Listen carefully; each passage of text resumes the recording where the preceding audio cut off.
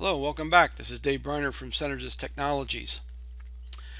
In my other life, I am a amateur woodworker, and as of late, I decided I wanted to build myself a router table that I could use. So this past weekend, as I was designing the router table in my home version of Fusion, my personal version, I was designing my fence.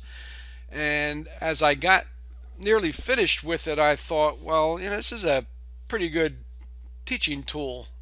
So instead of going through models I usually work with, I thought this would be a nice example of using a few items to teach. So one is, as I was building it, yeah, I was creating bodies, but what I did is I ended up creating components right away, and you can see right away that as I created them, when you make components, they're not going to be constrained. So I thought, well, I could use this as a tool for constraints and maybe even some limits.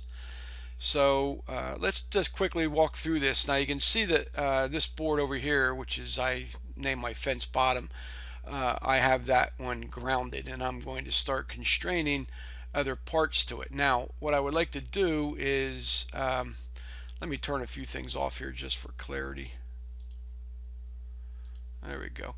I want to constrain this center to the center of this opening. So there's other ways I could do it, but you'll see in a little while why I decided to do this. So what I'm going to do is I'm going to create a what do I want to put in? I want to put a joint origin. All right, and I'll capture position. So what I want to do is I'm going to put an origin, and I want to put a between two faces. So I'm going to put one here and here, and if I click right on that corner, you're going to see that it puts the coin right there in the center where I would like it. So I'm going to accept that. All right, and I'm going to put another one right here. So let's do that again. I'm going to put a join origin, and I'm going to come up here and click between two faces. I'll click this face, I'll click there, and I'm going to select that little point, which will give me the coin on that edge, and I'll say OK. So now what I have here is I have two origins that I can constrain. So let me go in, and I'm going to make a joint, and I'm going to select this one and that one there, and I'll make it a rigid connection, and you'll see right away that that's a nice start. All right, so that works good for me right there. So let's let's go to the next part, and here's the top fence guide. And this one should be pretty easy. This one I'm just going to put a joint, and I'll leave that as a rigid, and I'm going to come down that back edge right there, and I'm going to come up to this edge and right there, and that one works well. So the ones that I'm going to have a little bit of an issue with, I guess, is going to be the two of these. So what I want to do is, so I want to place the joint in this one, I guess a sliding joint. Let's capture the position, and let me see, let's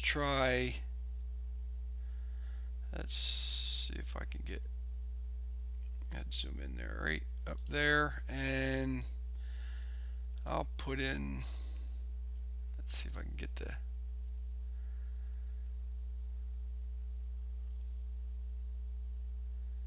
how about that one? That looks good. All right, so I'll take that one. Let's try it again, and I'll use this corner. I suppose I could probably use this front one too. I mean, it's probably even make it easier. Let's try that. That one, I won't have to be digging too far back, and this one right. Let's hold the shift key. That one there. So I think that looks pretty good. Yes. All right. So now I have my two slider joints, and you'll see that I have a 2-inch slot here. So let me grab this, and I want to be able to restrict the travel. Again, it's from point to point, it's 2 inches long, and so I want to be able to restrict the travel to that 2 inches.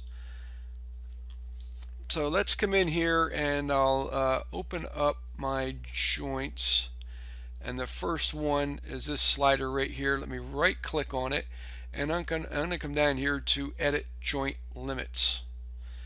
And with that, I have a slider. I've got a minimum and a maximum, and we can try, this is kind of sometimes arbitrary, so I'll just say 2 inches, and you can see right away that it slides over, and that's not the direction I want it to go. So how about 0 there, and let's try -2, and that looks a lot more like what I'm looking for. And yes, if I look down into the hole, you can see that the hole travel now is restricted in that 2 inches, and that's going to work just great. So let me do the other one, and here's the slider for this one, edit joint limits. All right, and I am going to use my maximum and minimum, and let's try the maximum again because this is going a different direction. Let's see what it does, and that one is not it. So that one's going to be 0, and try this one at -2. That looks excellent. So it's not hard, just sometimes the min and max you got to play with to find out which way it is going to go, and we'll say okay, and that's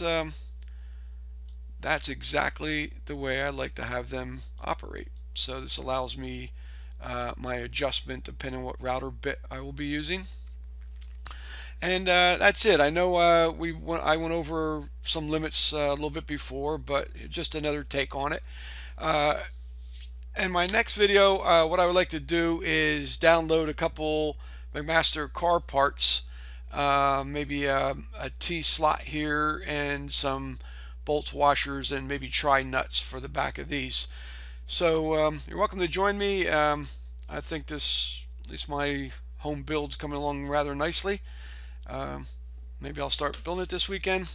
But thanks for joining me. Again, check out the next video for the McMaster car parts. Again, this is Dave Briner from Synergist Technologies. Thanks for joining me. Have yourself a great day.